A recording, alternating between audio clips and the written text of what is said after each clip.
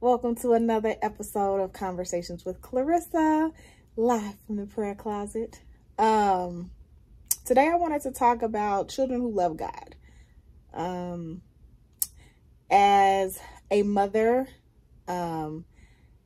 it was very difficult to understand that my children were watching everything that I was doing and that I literally needed to exhibit the things that I want them to do, because unfortunately children pick up on good habits and bad habits.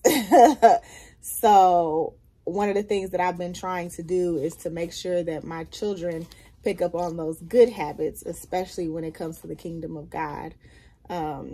One day I was driving with my son Jeremiah, and he asked if he could have some money, and I was confused why he was asking for money. And then I realized it was a homeless person, and he said I wanted to give him some money. And so of course I gave him what I had in the car, but I realized he now gives homeless people money whenever he sees them, because he's seen us go out and feed the homeless with the church. And anytime I notice someone who's homeless and I have money on me, I always make sure to give them money.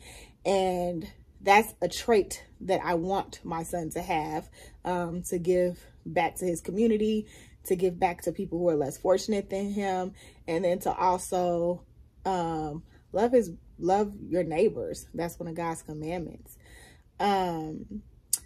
So children will do what they see you do. And God says in his word to train up a child in the way he should go, and even when he is old, he will not depart from it. You know, children, again, will pick up any of your habits, whether they're good or bad. So when it comes to the kingdom of God, I want to make sure that my children are picking up those good habits. So one of the things I let my children see me do is pray. I pray every morning in the car when we're leaving, going to school. I pray over them. I pray over the car, and I pray over others, so that they can, one, learn how to pray, and two, make sure that they're putting on their armor every day to protect them.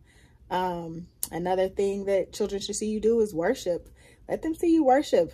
There's times where I'll just bust out and start singing, and I'll turn on Alexa, and now my 5-year-old, he'll come up to me when I'm just singing out loud and singing my praise and worship music. He'll come and tell me, "Mommy, turn on Alexa," so we can listen to the song too, and we'll just sit there and we'll all praise God together and, you know, sit and worship in those songs. Let your children see your intimate time with God, whether that's your prayer wall or your prayer closet. If you have something where you write down your prayers, some people put all their prayers in a jar or whatever it is, however you want to worship or praise God, or pray.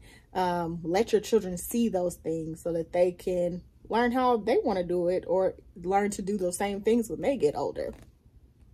And like I said before, with feeding the homeless, let your children see you be kind. Let them see you be good to other people. Let them see you doing the things that the commandments tell us to do, like loving your neighbor and emulating the fruits of the Spirit. You know, being kind, patience, love, all those things. Like, let your children see those things so that they can do those things as well when they get older. And the more your children see you do those things, even though you might think it's something small, like praying in the car, or, you know, praying for others when you see them, or having a prayer closet, or writing down in your prayer journal the people that you're praying for, reading your Bible.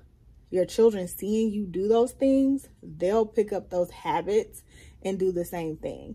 Like, first thing in the morning when we're in the car, the children get on their iPads waiting to drive to school and all the different places. 15 minutes, those first 15 minutes, I make my children get on the Bible app or get on Minnow Kids. Like, they need to do something with Jesus first 15 minutes that they're in the car, just so I can know that they are spending some time with Jesus. And that's a habit that I want them to learn early so that they can bring that into their adulthood and so they can stay rooted and grounded in God. Also, every night before they go to bed, we have them read out the affirmations now. I want them to know what God says they are and who they are, you know, in Jesus' name. And having them do those affirmations every night, they now get excited about doing those things. That's another way to like just remind your child of who they are in Christ.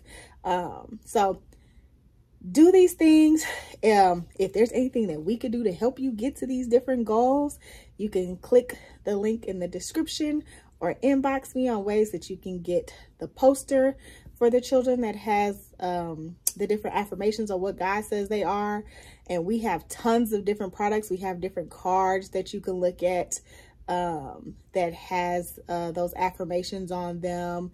I have one for teenagers that has the actual scripture along with the affirmation. So if there's anything that we could do to help train your child up in the ways of the Lord, or help them on this journey on who God says that they are, let us help you do that. This is another episode of Conversations with Clarissa, and I thank you for joining me, and I can't wait to see you guys next time.